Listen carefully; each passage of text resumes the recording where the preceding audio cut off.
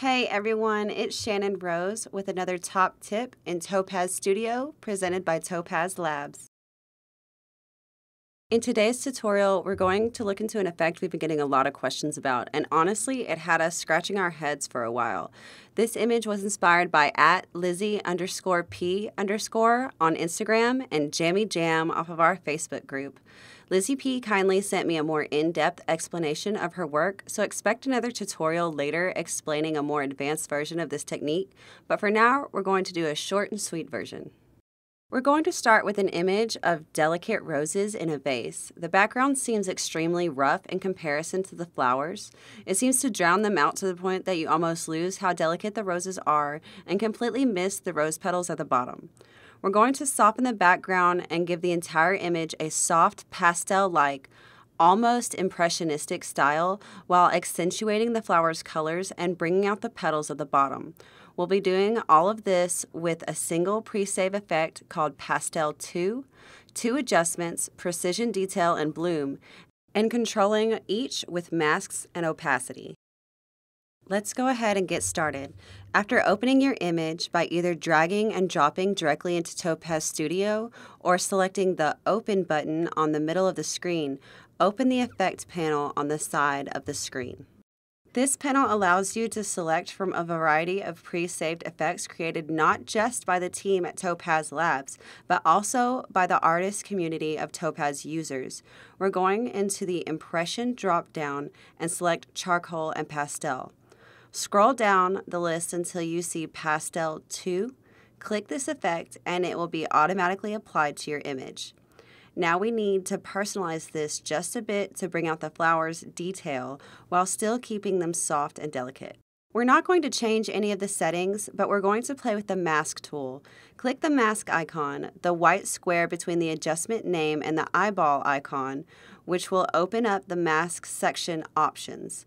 Click the brush tool and make sure the black box below is selected.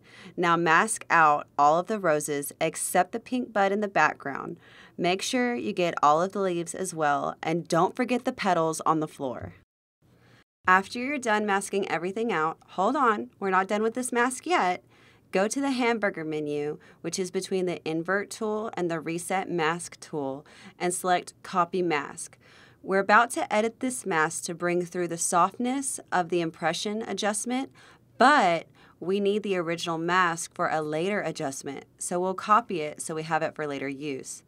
After copying the mask, click the Adjust button. It looks like 3 gears at the bottom of the masking section to reveal a hidden menu that allows you to control certain aspects of how your mask is applied.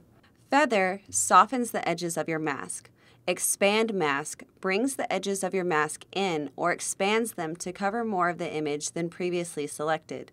Contrast controls the difference of lightness or darkness of the mask in relation to the background, while Density controls the depth of lightness or darkness within the mask. We're going to control the density on this occasion and set it to 0.54, then click Done. Now we're going to move on to the next adjustment. Go to Adjustments and select Precision Detail.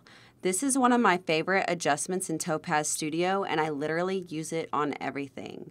I'll be explaining each of these adjustments later on at the end of the tutorial. But for this adjustment, we're only going to edit the Overall section and the Detail menu and the lighting at the bottom. Before we get started, I only want the adjustment to affect the flowers. Remember the mask we copied from the previous adjustment? We're about to use it. Click the masking icon between the adjustment name and the eye icon, then go to the hamburger menu below in the masking section and select Paste Mask. Now, we don't want this to affect the background, so we're going to invert it by clicking the icon between the eye icon and the hamburger menu in the masking section. This changes the mask on the flowers to white and the background to black, ensuring that the roses are the only things affected. Now let's go ahead and edit these settings. Go into the Detail section and let's go ahead and edit the overall details. Overall small detail is 0.33. Overall small detail boost is 0.21. Overall medium detail is 0.19. Overall medium detail boost is 0.23. Overall large detail is 0.20, and overall large detail boost is 0.13. And for the last piece on sharpen, we're going to set it to 0.12. This allows the shadows and highlights to really pop in these flowers and brings out details in the folds that weren't visible before. So let's go ahead and go into the lighting to boost this just a little bit more. Go into the lighting section at the bottom and set the midtones to 0.19, shadows to 0.23, highlights to give it a little bit of boost to 0.26, black point to make it a little bit more dramatic to 0.26, and highlight to 0.32. These settings exaggerate the highlights and the shadows a bit more, but we lost a bit of the softness we were trying to keep in the photos. To fix this, go to the opacity setting and bring it to 0.61. These settings really allow the detail in the flowers to come through, but it still looks a little dark and I feel it could be a bit more ethereal, so we're going to add the bloom adjustment. Go to Adjustments and select Bloom. After making this selection, it should automatically open the drop-down menu upon application. We're going to edit these settings to put a little more brightness into the photo, but also give it more of an ethereal feel we're looking for in this photo. So go to Strength and make it 0.39. Threshold is 0.26, and the bloom size is 0.54. With the addition of this adjustment, that completes this tutorial.